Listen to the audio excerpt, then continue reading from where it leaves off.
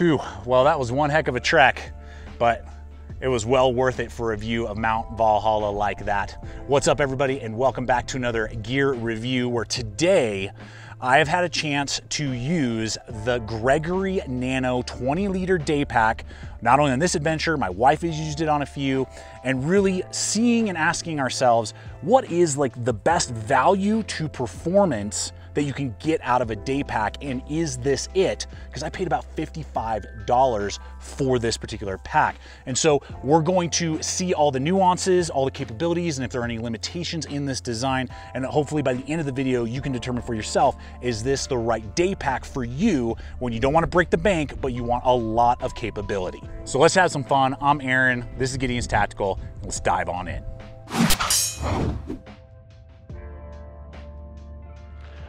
Now, one thing that I noticed right out of the gate that most packs in this size range and price point are not going to give you is a separate dedicated hydration pouch that can easily handle up to 100-ounce hydration, bladder bag.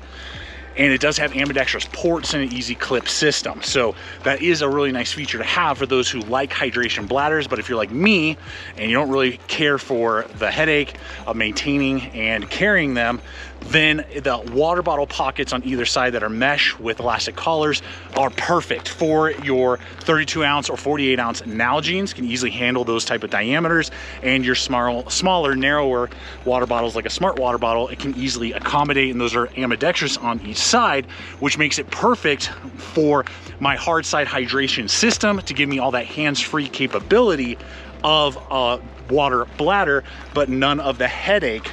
And that's why I'm super pumped that they're today's sponsor. All right, Nate, first time out with the swig rig. What are your thoughts?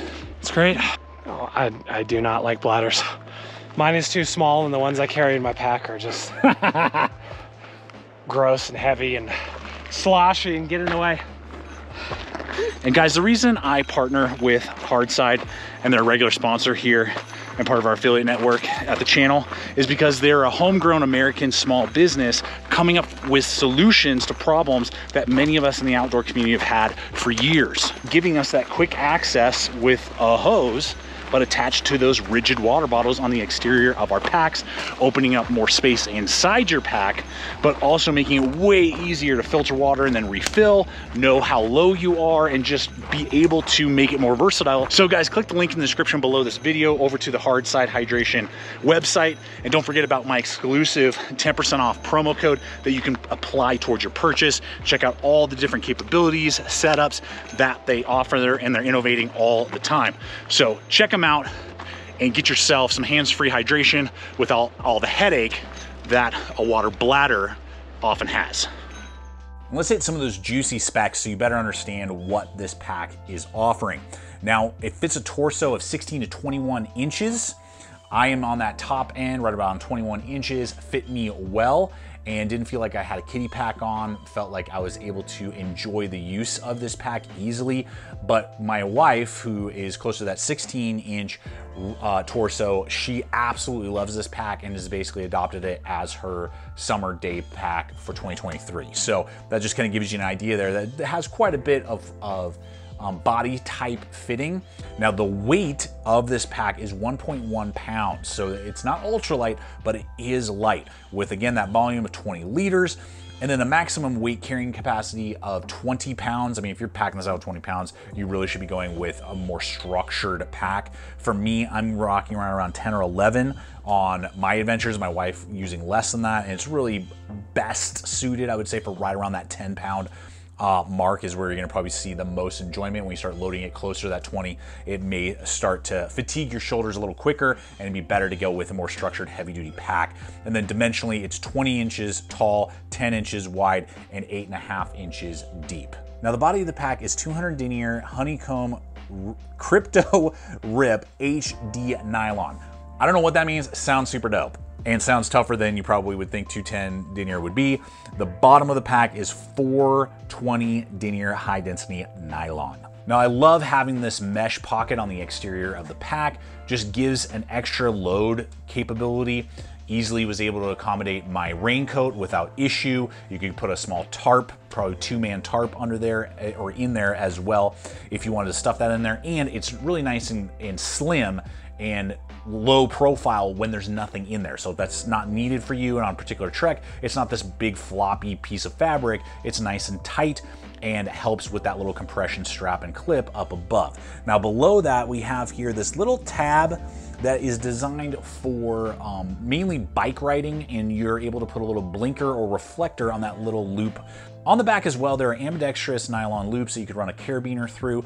But sadly, there are no trekking pole or like pack axe or ice axe loops at the bottom of the pack, which is a little disappointing because I'm always carrying tripods, monopods, or trekking poles of some kind, lashing different things, and this doesn't really allow for that. So you're either gonna have to stuff them in the water bottle pockets or in that mesh backer, and it's not quite ideal, and that would have been just a nice little touch to have at least one loop for trekking poles at the bottom of the pack, just to better stabilize them when you're not using them. Now, compact day packs like this always have a tricky time navigating the backer and the shoulder straps, the yoke, the comfort level, because they are trying to hit a price point, and this is a pretty lightweight pack. So oftentimes, you know, aspects are overlooked, so they're not super comfortable when you start loading them down. This bag finesses this so well. Here's the deal. On the shoulder straps, the yoke itself, you're looking at 18-inch shoulder straps from the top of the yoke to the very bottom. That, for perspective, is an inch longer than my 40-liter Mystery Ranch Coulee pack. That is crazy town, because that means that it gives you a lot of shoulder strap to work with. So there is a lot for particularly us larger framed people to be able to carry this very easily, but it not obstructing those of you with smaller frames like my wife. Now, on top of that, what they have done is on the upper half of the shoulder strap is that matching dense foam, die-cut foam that's on the back, or that we'll talk about in just a moment. So that's where all your load is, that's where the support is, and then good structure on either side.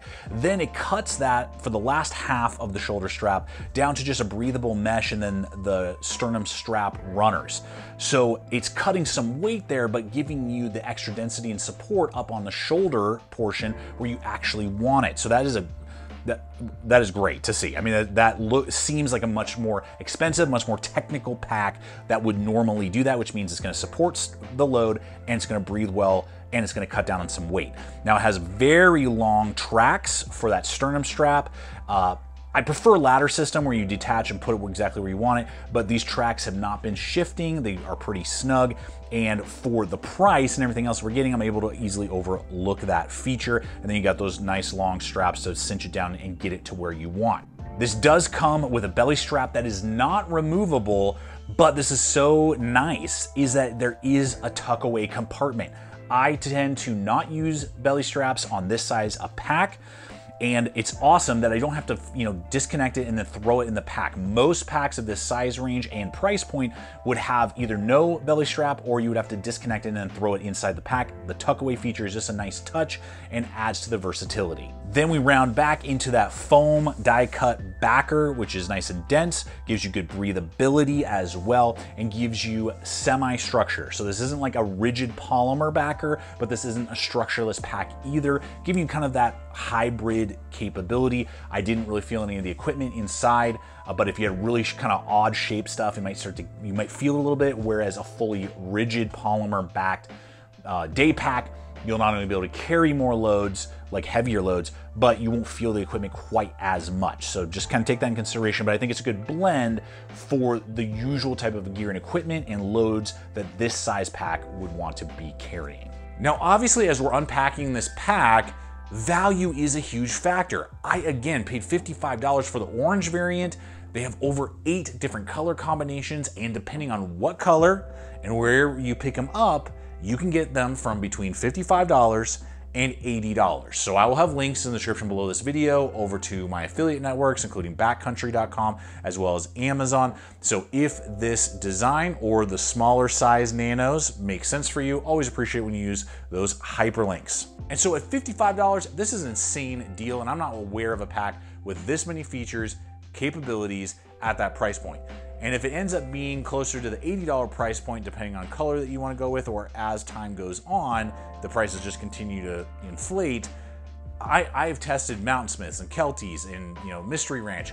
For 80 bucks, I don't know off the top of my head of another model that is currently in production that is giving all of the layers of capability, organization, material build, and quality that this Nano 20 offers.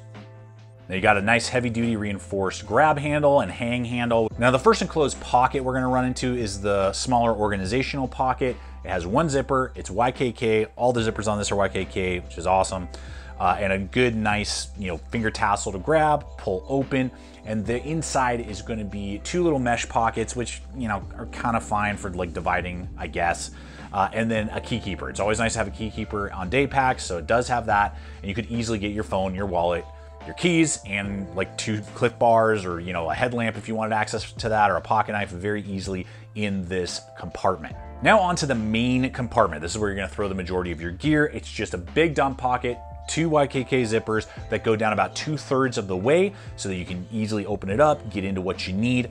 Now this compartment was easily able to carry for me my large, like 3-man, because there were 3 of us on this particular trek that we were doing for some of the footage, med kit.